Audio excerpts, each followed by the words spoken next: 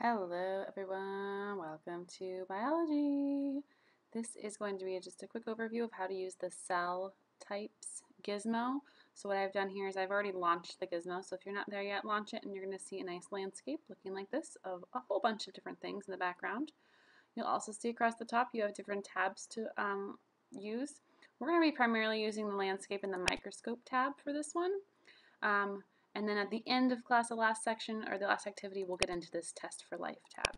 Okay, so from the landscape, I'm just going to do a quick little introduction to get you guys started, figure out how to use the microscope, make sure you're good with all the different parts of it. So we're going to just start with a sample. Okay, so we're going to choose just a sample of Alodia. I think that's what we're going to use, the Alodia leaf. Okay, so in the water, Alodia is a water plant. So right there is an Alodia leaf. You don't know what it is until you click on it. So there you can see this is an Alodia leaf. Okay. There's lots of samples hidden in here. So when you guys are doing your investigation, if you don't want to be searching for them and getting them to highlight like I have, just click this button right here and you can see them all. Okay. But for today, we're going to focus on this Alodia leaf. This is my sample. And then we're going to look over at the microscope tab. So you always want to start on your lowest magnification, and then your coarse focus and fine focus are already adjusted here for you. So then what you need to do first, and this is what you should do in all samples because all of them will start off at 40. You start at 40 until you can get it in focus. So right here, this is not focused. I hope you don't think that's focused, okay?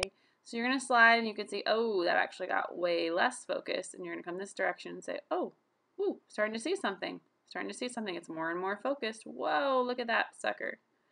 So then you get here, oh, it went back out of focus, so come back a little bit. And then you can use your fine focus. You don't have to adjust your fine focus much, like you're not going to see too much of a difference. Ooh, that got way more clear. So just kind of find out where the clearest is for you, and then you're just going to make some observations. So like, what do you see here in this thing? I see a bunch of the same shapes all interlocked together, okay? And you can also use the stage left right. So if you were using an actual microscope, the stage left right would literally move your sample left or right across your stage.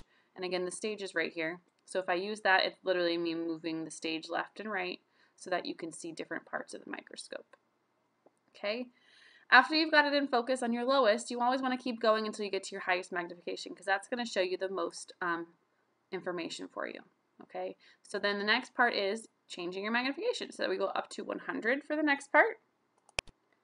Whoa, we're starting to see some other things in here, okay? Now we're looking at a plant, so you should start to be familiar with some of the structures that you're seeing. So you can definitely see like a cell wall. Oops, I forgot to tell you, don't move coarse focus once you're already in there. You only want to adjust the fine focus to get it so you can see better. Whoa, blurry.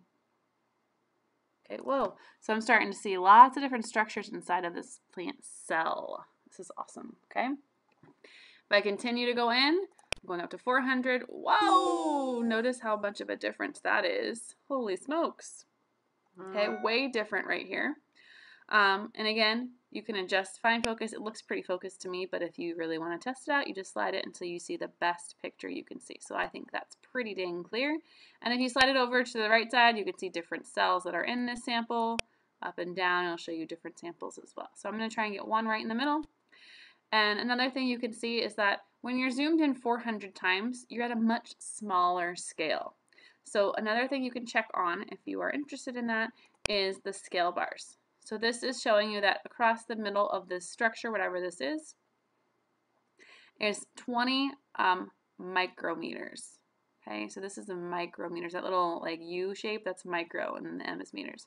So this is 20 micrometers, which is super, super, super small. What else is really cool, and you'll have to use this throughout your investigation today, is you have the show labels option. So when you get into the components of the cell, some samples will show labels for you. So you can see right here, and then you can actually readjust it so you can see the right one. So it has like a specific one labeled for you. So there's the one cell we want to look at. It's 20. You can see there's different components. There's a nucleus, there's a cell membrane, and you can adjust it like, oh, I want to move it up and down so I can see what they're talking about.